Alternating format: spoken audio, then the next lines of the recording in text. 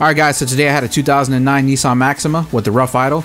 As you guys can see, the check engine light is illuminated, so I got my little scan tool connected. This is the YA200 by KINGBOLEN. Looks like we got one trouble code stored in the ECM. Let's go ahead and read codes.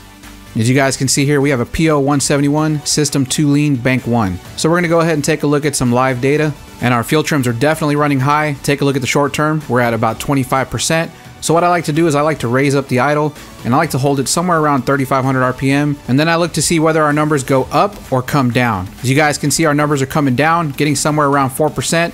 It definitely looks like we're dealing with a vacuum leak. Now luckily this vacuum leak was pretty easy to find because I could hear it hissing. This PCV hose behind the intake manifold, it's got a big hole in it. So anyways, after replacing the hose, the car runs great. I'm calling that a fix. If you guys are looking for a great affordable scan tool, the YA200 by KINGBOLEN is definitely on the top of my list. I think anyone that works on cars or even drives a car should have something like this.